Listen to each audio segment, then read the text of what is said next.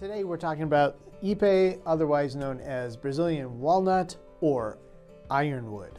And it gets that name for a reason. It is as tough as steel. It is a very hard wood to work with, so it requires a lot of pre-drilling if you're drilling in screws, and it'll dull your tools. However, it lasts a really long time. So if you leave it untreated, you'll probably be looking at 40-50 years, and if you take care of it, it could last you 75. So it's going to last a really long time. It has natural oils built into it and tannins, so it's a very dense hardwood. It does not retain heat. I do get asked oftentimes from people who come into the office, what do you have that is a deck board that's cooler on the feet?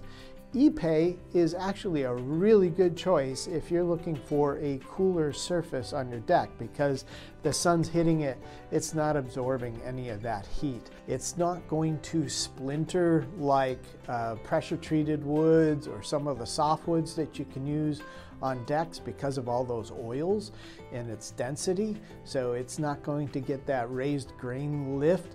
However, when you're cutting it and so forth, the ends of the boards will tend to get little splinters, so watch your fingers, and keep a pair of tweezers handy, because that will happen.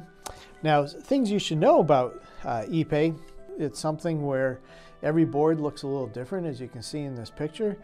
This is both IPE, one's light, one's a little bit darker, so every board is going to look a little different. If that bothers you, then don't buy it.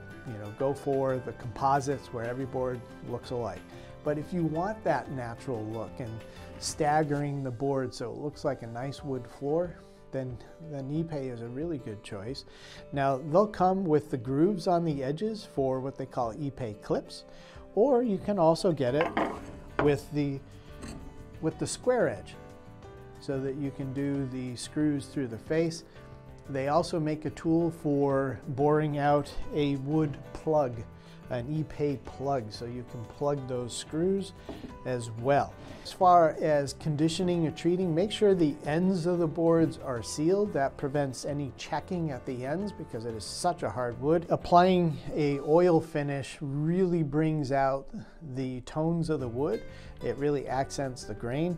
I highly recommend sanding the boards, getting them nice and clean, because when you finish it up, it really is going to look like a piece of furniture when you're all done. I'm just going to put some IPE oil on this piece right here with just a foam brush, just to show you kind of how that finish really looks. Now, all you got to do is put the oil on and rub off the excess. IPE will show stains. This is not going to be ketchup and wine proof.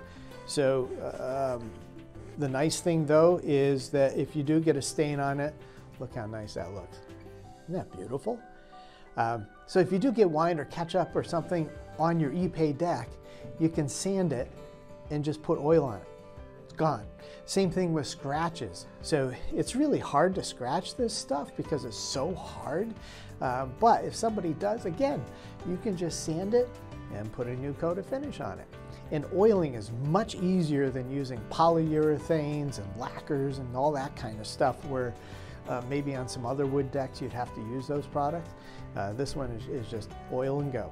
Just oil and go. Or don't oil and let it turn silver in the sun, okay? You can always call us if you have any questions, or just go online, warehouse71diy.com. But thank you very much for your time. Consider IPE.